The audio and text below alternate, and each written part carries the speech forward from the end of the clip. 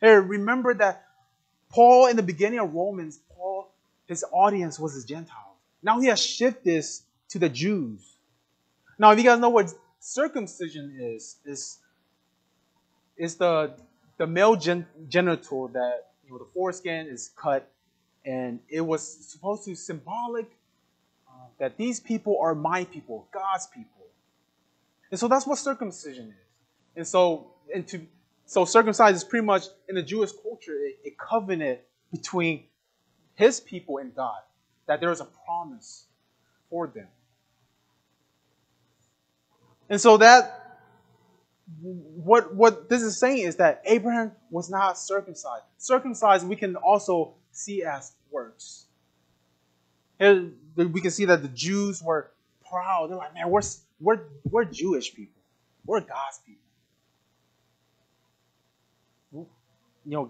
God loves us, right? He does everything for us. But we're going to do whatever for Him. And they're proud, right? They're proud. And here Paul is addressing that. That it doesn't matter that, hey, if you simply believe like how Abraham did, then your righteousness is credited to you as well.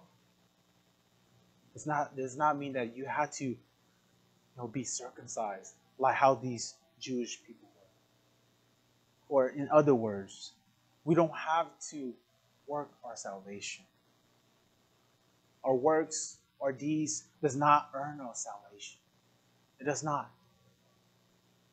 And I don't know how many times I repeat this because Paul repeats this so many times.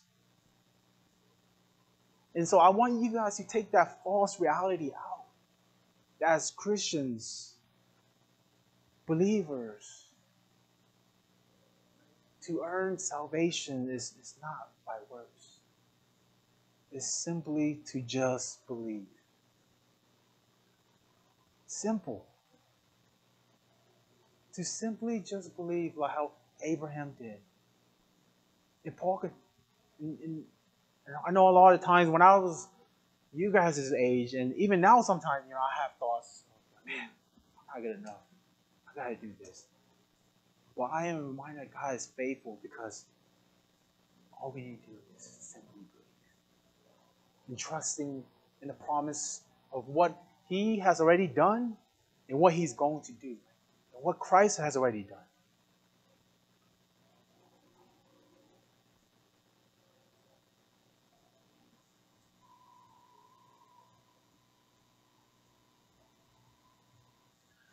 And so I'm gonna take us to look more into the church of Galatia and how they were like.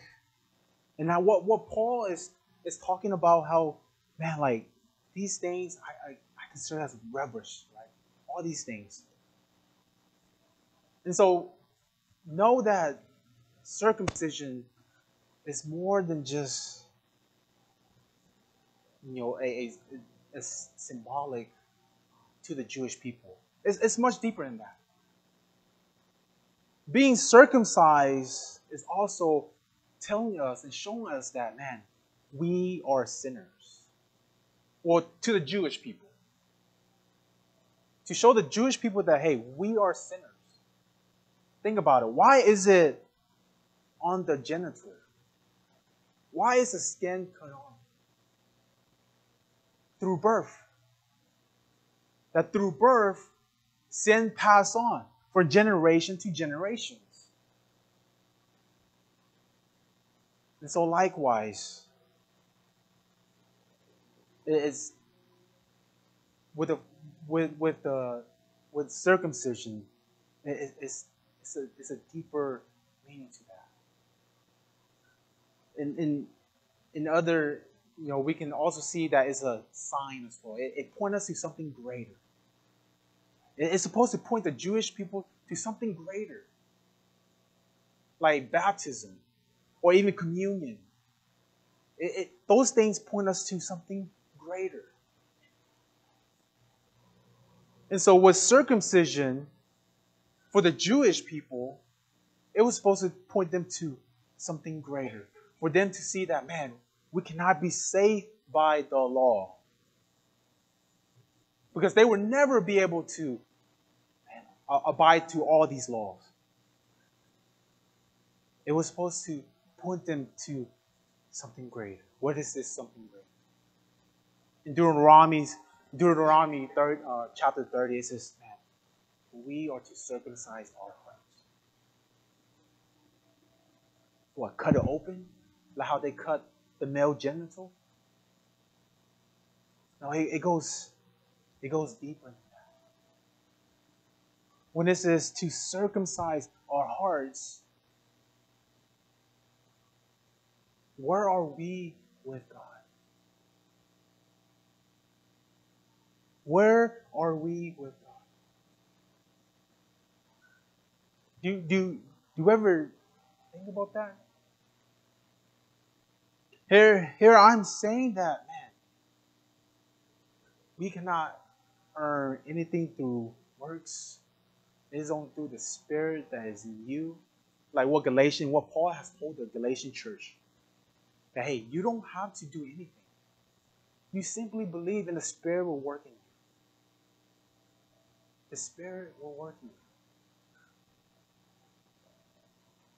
in you. In the same way, like, when we do something, like, do we enjoy it? Do we find joy in what we're doing? Like, for example, teaching the kids, do we find joy in doing that? Because if we don't, then, man, I challenge you guys, is it really faith? Because I feel that that's no longer the Spirit. Because you don't find a sense of joy in that. It is now gearing more towards the side of works. That you're doing it to merit for God. To earn your faith to God. So do we circumcise our hearts like in the Old Testament continues to speak on it, right? Deuteronomy, James the New Testament, in the book of Psalms, right? Psalm chapter 50. It talks about circumcising the hearts. Because with the Spirit, we would just do it. We wouldn't need ourselves to do it. And Tudu talks about it last week, about what it means to have genuine faith. The Spirit will work. And it will come and you will find joy in what you do. Because I do. And when I don't, man, that's between me and God. I need to get my heart right with God. To circumcise our hearts as Christians. That Paul is saying that, hey, Jewish people, you guys got to see the bigger picture, Jewish. That it's not about you guys circumcising yourself that made you guys God's people. But it's a spiritual reality to see that, man, it's the heart. What makes you, do something or find joy is, man, that's the Spirit working on. And you're allowing that, you're allowing God to do so.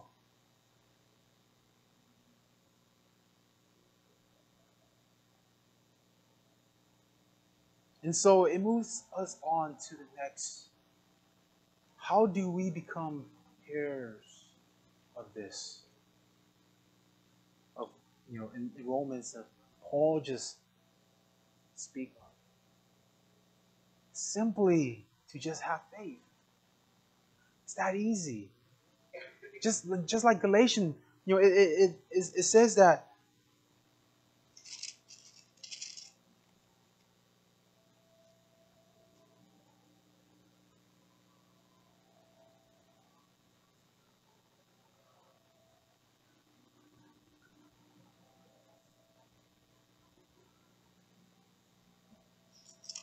Let me find it real quick. It says that, therefore, be sure that it is those who are the faith. Okay, it says, verse 6 says, even so Abraham believed God, and it was reckoned to him as righteousness. Therefore, be sure that it is those who are of faith who are sons of Abraham.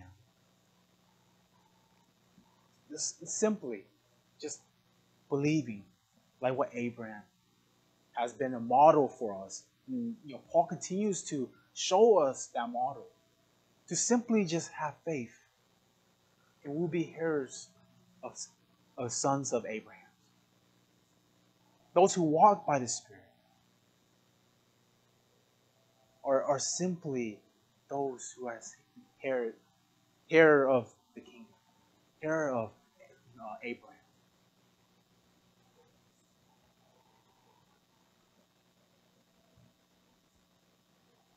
In verse 13, for the promise to Abraham, or to his descendant, that he will be heir of the world, was not through the law, but through the righteousness of faith.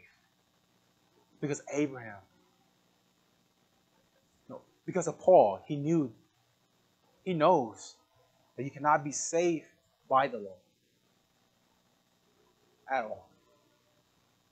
And I continue to say this, and Paul continues to say this. You cannot be saved by works. And I love this passage of Paul in the book of Philippians. Chapter 3, it says, I read from verse 3. For we are the true circumcision who worship the Spirit of God and the glory of Christ and put no confidence in the flesh. We are the true circumcision by just simply believing in Christ, not the Jewish people. There were a symbol saying that, hey, they're God's people, yeah. But we are the true circumcision in Jesus Christ. Let's continue. It says, although I myself had confidence even in the flesh. If anyone else has a mind to put confidence in the flesh, I am far more. That's what Paul is saying. I am far more confident. Circumcised on the 8th day, of the nation of Israel and the tribe of Benjamin, a Hebrew, as a law, a Pharisee, as a zeal, a persecutor of the church, as to the righteousness which is the law, found blameless. Here Paul is saying that, hey, if you think that you're far more better than I am, then you are wrong, because I am far more than that. I persecuted the church. I am circumcised on the 8th day. I am from the tribe of Benjamin, the greatest tribe that came through the line of David. He said that I am far more than that. You guys are going to consider yourself righteous, knowing the law and whatnot. And Paul said, I know the law. I follow it. But Paul knew in Philippians, like what he just said, that works is not enough. But works is not enough. It's simply just faith. I'm going to continue to read. It says, whatever these things were gained to me, those things I have counted as loss for the sake of Christ. More than that, I count all things to be lost in the view of the suppressing value of knowing Christ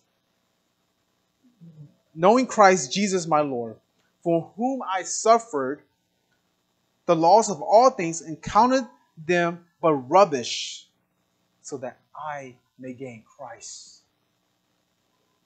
Brothers and sisters, works will not save you. Paul knew we cannot compare ourselves to Paul, right? He is by the law, he is far exceed us.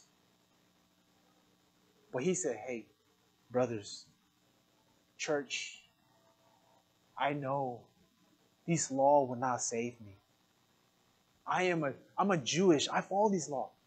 It will not save me. And what did he do? Consider it as rubbish. for the sake of Christ. And likewise, do we circumcise our heart? Do we make our heart right with God? For the sake of Christ, do we? And that's the challenge for us. You come to church just to come?